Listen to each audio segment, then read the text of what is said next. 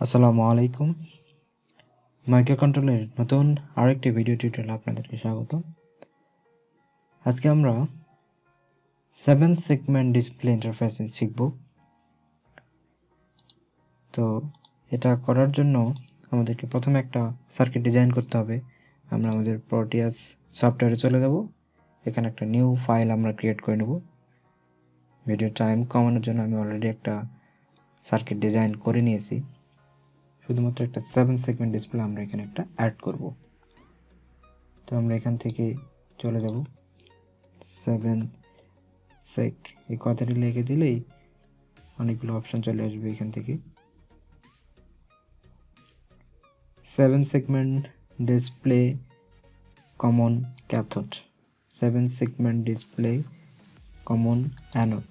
তো যে কোনোটাই আমরা ইউজ করতে পারি, কমন ক্যাথোড অথবা কমন অ্যানোড।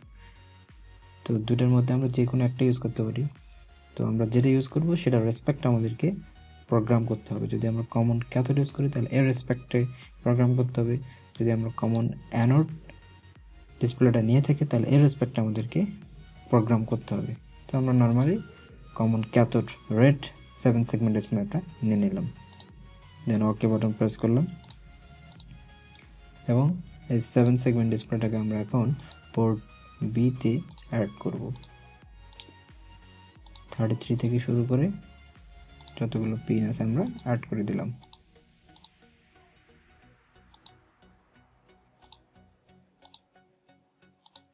এবং এইখানে আমরা একটা গ্রাউন্ডিং করে দেব। যদি 7 সেগমেন্ট ডিসপ্লে ডট থাকে, এটাতে 0 থেকে 9 পর্যন্ত শো করবে, এটাতে কোনো ডট শো করার কোনো অপশন নেই।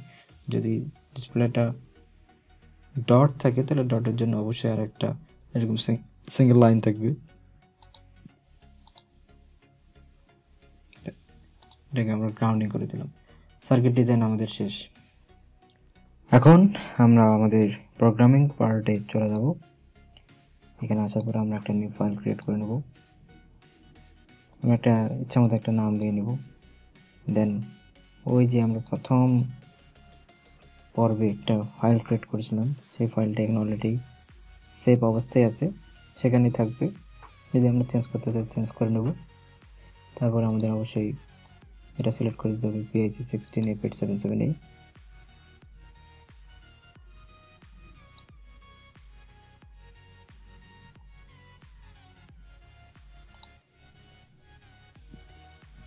দেন আমরা নেক্সট করে দিলাম, নেক্সট, ফিনিশ। তো এখন আমাদেরকে আসলে কোড করতে হবে। যেহেতু আমরা এখানে এটা 7 সেগমেন্ট এলইডি ডিসপ্লে নিয়েছি, এটা বি পোর্টে আমরা ইউজ করছি। RP0 থেকে RP7 পর্যন্ত বি পোর্ট আমরা জানি, বি পোর্টে ইউজ করেছি। এবং এই 7 সেগমেন্ট ডিসপ্লেটা আমরা কমন ক্যাথোড ইউজ করেছি। তাহলে আমাদের প্রোগ্রামটা অবশ্যই কমন ক্যাথোড রেসপেক্ট করতে হবে। আবার আমরা প্রোগ্রামিং পার্টে চলে গেলাম। এখন আমাদের এই এডিটরে আসতে হবে। এডিটর থেকে আমাদের কিছু হ্যাক্স ফাইল জেনারেট করে নিতে হবে 0 1 2 3 4 এগুলোর জন্য। তো এটা মূলত কাজ করতেছে না, এটা কাজ না, শুধুমাত্র ডটটা কাজ করতেছে না। এই এডিটরটাকে কাজ করানোর জন্য আমাদের কিছু হ্যাক্স ফাইল প্রয়োজন। 0 1 2 3 4 5 6 এভাবে 9 পর্যন্ত প্রত্যেকটা ভ্যালুর জন্য আমাদের একটা হ্যাক্স ফাইল জেনারেট হবে, কমন ক্যাথোড এবং কমন অ্যানোড। যেহেতু আমরা সার্কিটের কমন ক্যাথোডে 7 সেগমেন্ট ডিসপ্লে নিয়েছি, সুতরাং আমরা এই হ্যাক্স কোডটা নেব। কিন্তু আমাদের এটা কাজ করতেছে না। এটার জন্য আমাদের একটা সিম্পল সলিউশন আছে, হচ্ছে আমাদের এই অপশন থেকে আমরা চলে যাব সেটিংস, সিস্টেম, দেন ডিসপ্লে, এই স্কেল এন্ড লেআউটটাকে আমরা 100 করে দেব। এরপর ইজিলি আমরা 7 সেগমেন্ট এডিটরে চলে যাব। দেন আমরা এখান থেকে এই ভ্যালুগুলো নিতে পারবো। তো আমরা এখন প্রোগ্রামিং পার্ট শুরুতেই আমরা ইন্টিজার I নামে একটা ভ্যারিয়েবল ডিক্লেয়ার করলাম। তারপরে আনসাইন্ড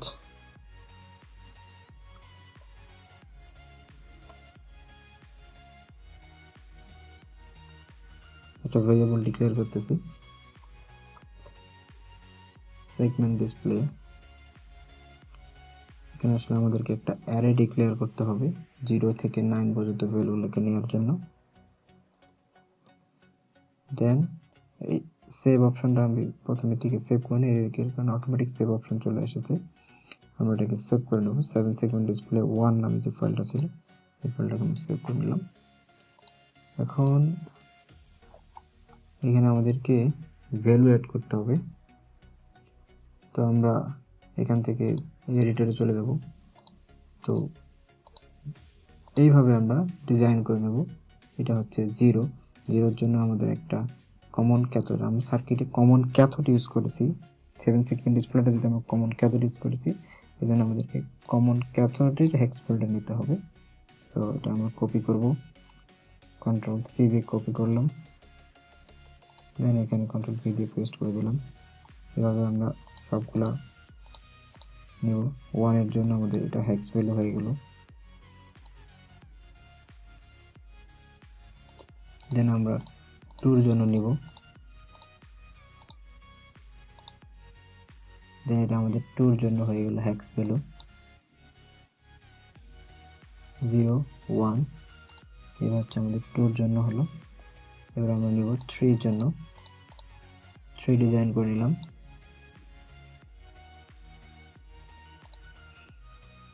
জিরো 1 2 3।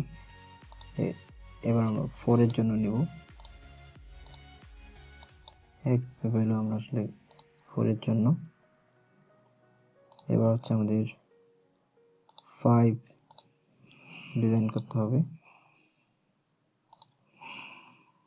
5 এর জন্য নিলাম।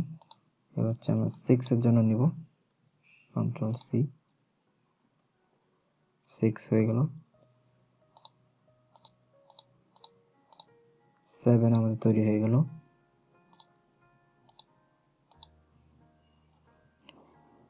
দেন আমরা এবার 8 নিব, এটার জন্য ভ্যালুটা নিয়ে নিলাম। দেন আমরা এবার 9 নিয়ে নেব, 0 থেকে 0 1 2 3 4 5 6 7 8 9 এই ভ্যালুগুলো আমরা নিয়ে নিলাম। এখন আমরা লুপিং এর মাধ্যমে এই ভ্যালুটা আমরা ঘোরাবো। তো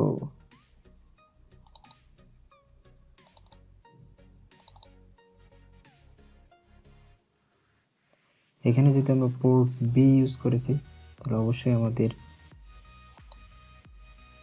এখানে অবশ্যই ট্রেস বি ইকুয়াল 0 দিতে হবে। দেন পোর্ট বি ইকুয়াল, যেহেতু আমরা এখানে পোর্ট বি ইউজ করেছি, পোর্ট বি যদি আমরা ইউজ করেছি, অবশ্যই আমাদেরকে এখানে পোর্ট বি সবগুলো পিনের ইনিশিয়ালাইজ অবস্থায় আমরা 0-তে রাখতেছি, এই জন্য এখানে আমরা পোর্ট বিটাকে 0 করে দিলাম। দেন আমরা একটা হোয়াইল লুপ চালাবো, কন্টিনিউয়াস 0 1 2 3 4, এইটা 0 থেকে 9 পর্যন্ত কন্টিনিউয়াস প্রসেসের জন্য আমরা একটা হোয়াইল লুপ এখানে দিয়ে দেবো।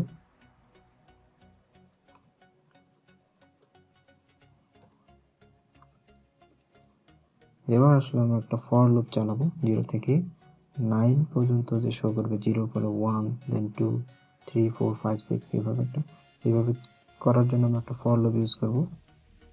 প্রথমে একটা আমরা ভেরিয়েবল নিয়েছিলাম i equal to 0, i less than, যেহেতু আমাদের 0 থেকে 9 পর্যন্ত ভ্যালুটা ইনক্রিমেন্ট হবে, সুতরাং আমাদের 0 থেকে 9, তাহলে কন্ডিশনটা হবে 9,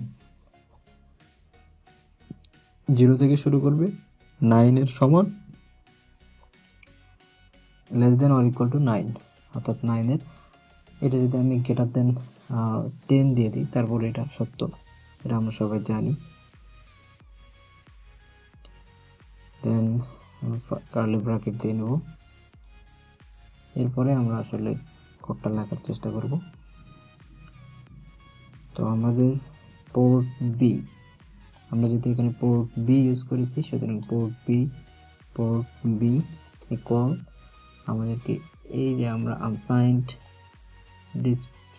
ডিসপ্লে নামে একটা অ্যারে ডিক্লেয়ার করছিলাম, সেই অ্যারেটা আমরা এখন নিয়ে নেব।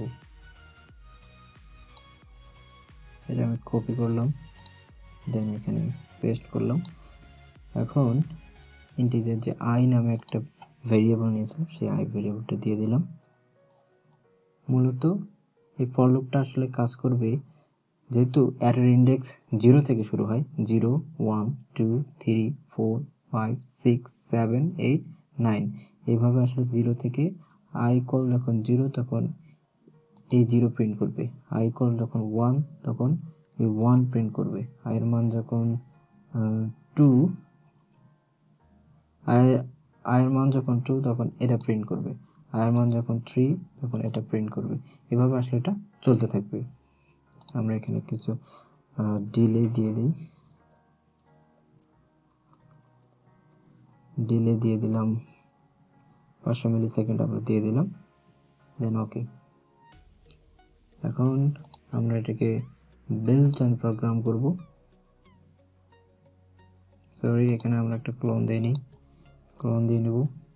দেন বিল্ট অপশন থেকে আমরা হেক্স ফাইলটা সেভ করব।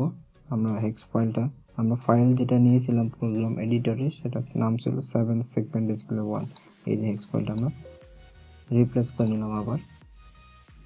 দেন আমরা আমাদের প্রোটেস সফটওয়্যারে চলে আসবো, রাইট বাটনে ক্লিক করে তাহলে আমরা দেখে নেব ক্লক ফ্রিকোয়েন্সি 8 মেগাহার্টজ আছে কিনা। দেন আমরা প্রোগ্রাম ফাইলটা আমরা অ্যাড করব 7 segment display hex 7 segment display 1, যে ফাইলটা আমরা নিয়েছিলাম সেটা হেক্স ফাইল জেনারেট হয়ে গেছে। দেন ওকে, ওকে, এটাও আমরা দেখে নেব 8 মেগাহার্টজ আছে কিনা ফ্রিকোয়েন্সিটা। দেন এখান থেকে যদি আমরা প্লে করি আমরা দেখতে পাবো 4 5 6 7 8 9 10, সরি 0 to 9।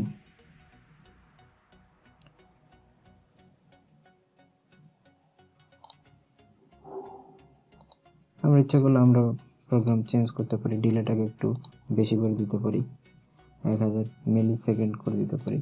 দেন একবার যদি আমরা হেক্স ফাইলটা আমাদের এখানে অ্যাড করে দিই, তাহলে পরবর্তীতে আর হেক্স ফাইলটা সেভ করার প্রয়োজন নেই। দেন শুধু আমরা বিল্ড করব, বিল্ড করার পরে আমরা এখানে চলে আসবো, দেন এটাকে আবার রান করব।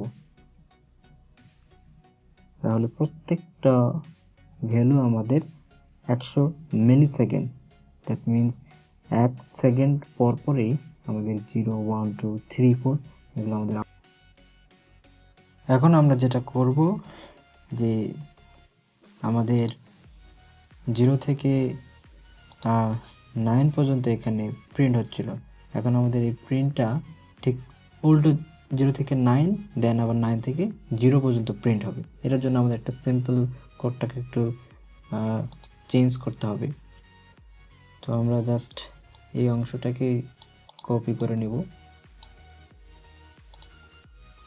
দেন নিচে আমরা পেস্ট করে দেব। আমাদের প্রথমে আয়ের মান শুরু হয়ে গেছিল 0 থেকে 9 পর্যন্ত, 0 1 2 এইভাবে এখানে 9 পর্যন্ত এটা অ্যারেটা ইন্ডেক্স করছে। এবার আসলে আমাদের যেহেতু 9 থেকে 0 দিকে আমরা চলে আসবো, সুতরাং আমাদের আয়ের মানটা প্রথমে 9 দিতে হবে এবং এখানে অবশ্যই এটা গ্রেটার দেন দিতে হবে। এবং এটা যেহেতু 9 থেকে 0 দিকে আসতেছে, প্রথমে 9 অর্থাৎ প্রথমে 9 প্রিন্ট করবে, দেন আয়ের মান যখন 9 তখন 9 প্রিন্ট করবে, আয়ের মান যখন 8 তখন 8 প্রিন্ট করবে। এভাবে আস্তে আস্তে 0 দিকে চলে আসবে। তো এটাকে আই মাইনাস মাইনাস করে দিই, আগে যা ছিল তাই থাকবে। দেন এটা আমরা বিল্ড করলাম, বিল্ড করলে অটোমেটিক হেক্স ফাইলটা এখানে চলে আসবে, যদি আমরা একবার অলরেডি এখানে হেক্স ফাইলটা দিয়ে দিয়েছি। সুতরাং আমরা শুধু এটাকে রান করব। এখন আমরা দেখি আসলে কি ঘটে।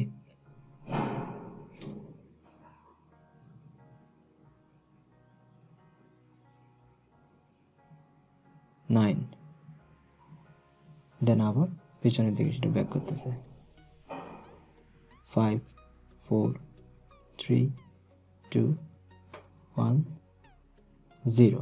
সুতরাং আমরা আসলে এখানে দেখতে পারলাম যেটা প্রথমে 0 থেকে 9 পর্যন্ত যাচ্ছে, দেন আবার 9 থেকে 0 তে ব্যাক করতেছে, আবার 9, দেন 8, 7, 6, 5, 4, 3, 2, 1. পরবর্তী টিউটোরিয়ালে আমরা ডাবল 7 সেগমেন্ট ডিসপ্লে নিয়ে কীভাবে কাজ করতে হয়, অর্থাৎ মাল্টিপল 7 সেগমেন্ট ডিসপ্লে কীভাবে কাজ করে সেটা দেখার চেষ্টা করব। এ পর্যন্ত আল্লাহ হাফেজ, ধন্যবাদ সবাইকে।